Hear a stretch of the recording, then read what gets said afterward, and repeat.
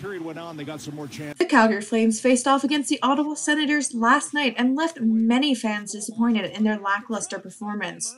She carries down the wing. Bennett missed the puck. The first goal was scored by Senators forward Artem Anisimov in the second period. Score! Shot was tipped. And shortly after, Drake Batherson scored to bring the Senators to a 2-0 lead. They score!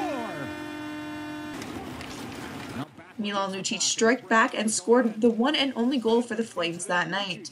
With a bit of room and a shot, Murray save. Lucic on the rebound, scores!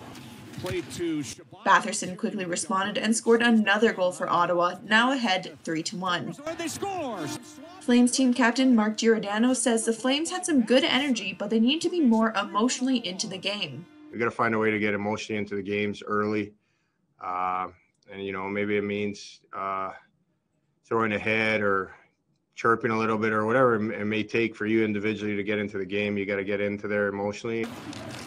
Assistant captain Matthew Tkachuk says the Sens outworked them. There's a chance of a stop. We don't really have that much second chances, really not that many at all, and that's a hard-working team over there that does a good job sealing out, not letting you get to the net. We need to get to the net more. Their wingers and forwards are very, very committed to blocking shots. Tkachuk went on to say how they need to figure this out in a couple days before they face off again. The Flames are currently sitting in 5th place in their division with 10 wins and 11 losses.